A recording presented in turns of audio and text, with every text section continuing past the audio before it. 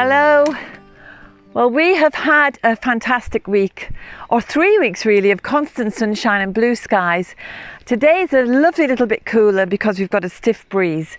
So I'm about to head off to England to visit my mother-in-law, and I have to trim and tidy up before I go because everything is growing so fast and so quickly that if I don't tidy up now, it's going to be a terrible job to do when I get back. So I was just watching Hugh Richards on YouTube the other day, and his garden is so beautiful and tidy and pretty, and I would really aspire to a garden like that. But he doesn't have any weeds, he doesn't have any of these wild plants, and I can't really get rid of them because they're so beneficial and so medicinal that I'm just going to have to live with an untidy garden. But today I'm really going to have to work on the dock because 30,000 seeds per plant, and the fact that every little sliver of root can regrow into another plant is no laughing matter. They need to be kept under control. Saying that, in Old Ireland, if somebody was going to buy or rent a piece of land, they would be delighted to see docks on it because they indicate good soil. And what they do is they are dynamic accumulators, which means that their roots go down very, very deep. They can go down to about 2 to 3 feet, and they mine for minerals. So then they bring up calcium, nitrogen, potassium, phosphorus into the leaves, and when the leaves drop and rot away on the surface, they replenish those minerals into the soil that we're sowing our crops into. So, you know, they get a very bad rap, but they're actually very beneficial for the land.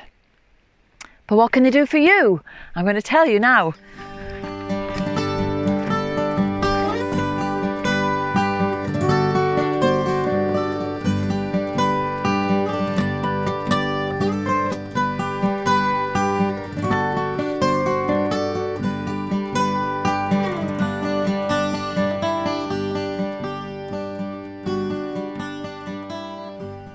So here we have several tall docks.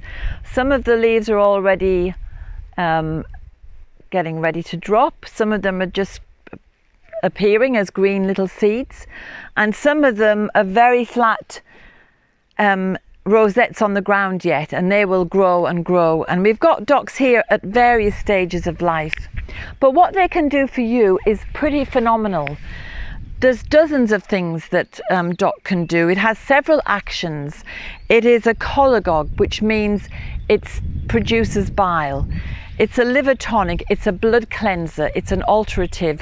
It's going to stimulate the lymph as well to get things moving. It's also a diuretic. So it's working through the bowels and through the kidneys to eliminate toxins which it can draw from your tissues. So if you've got a toxic blood or lymph system, the dock will draw out those toxins and eliminate through the bowels and the kidneys. And en route to those elimination points, it's going to help with cystitis, with gout, with stones and gravel, and with water retention.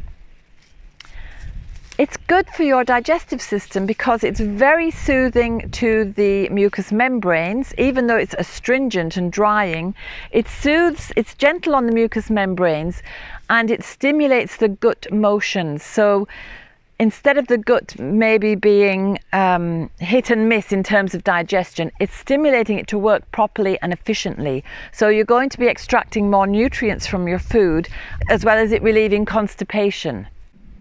But what dock is really renowned for is its actions on the liver. It tones up the liver, it helps support the liver in every way, it detoxifies the liver. If you have jaundice, it can relieve jaundice, it can relieve stagnation of the liver, and as I said earlier, it does help the liver to produce more bile.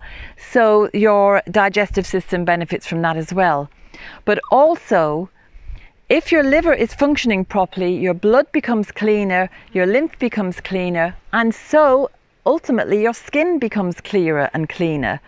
And so dock would be used for problems such as acne, boils, eczema, psoriasis, any kind of itchy eruption on the skin, you would use the dock for, and you can use it both externally and internally.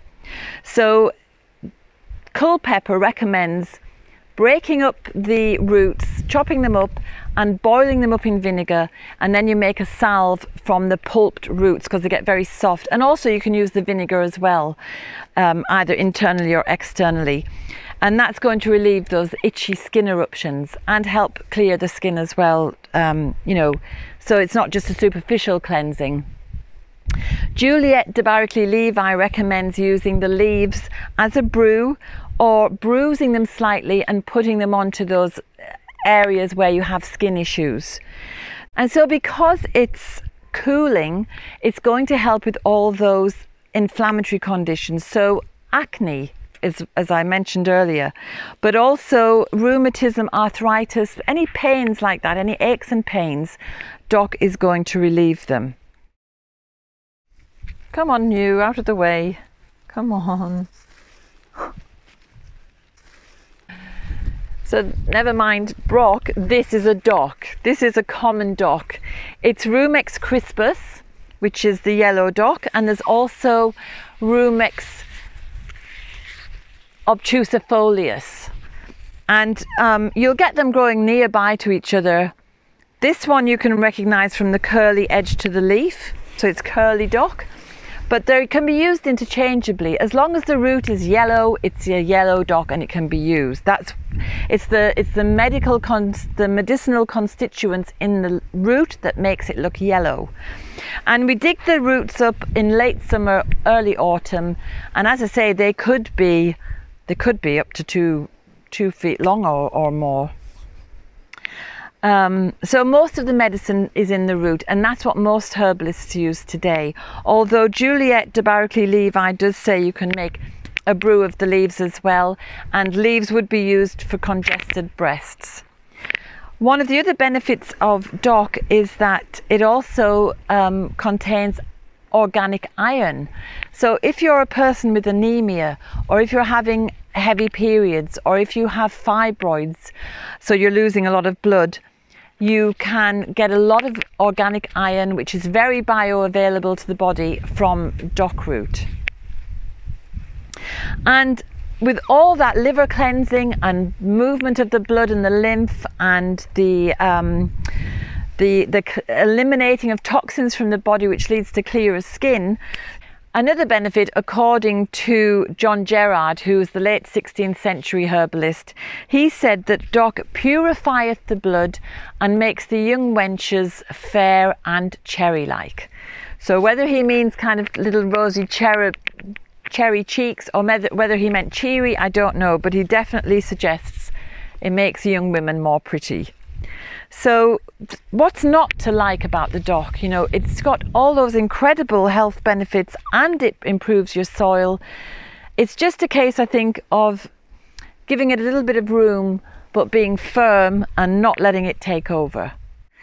So I'd better get on with this because I have to leave tomorrow, and I want it to be tidied up. So even though I'm going to cut it down, it's going to come back up again because it's perennial and it's pretty much unkillable. So it's not going to do it any harm for anyone who asks, well, what am I doing killing plants? I'm not killing it at all. I'm simply taking them down now so that the seeds don't disperse and create new plants. So these ones that are here are just going to come back. So I'm going to have a constant supply, and they'll have grown back big enough to spot them in the autumn when I want to dig the roots out. So I'm going to love you and leave you, and I'll see you again next week. Bye! I hope you enjoyed today's film. If you did, subscribe and hit the bell for notifications. And have a look at the website danusirishherbgarden.com for more information about us and about the herbal medicine courses I offer and the Wise Woman Way training. And if you go to the shop, you can find the books, the Weed Handbooks and other herbal goodies. And remember, we put a new film out every Sunday. So looking forward to seeing you next week.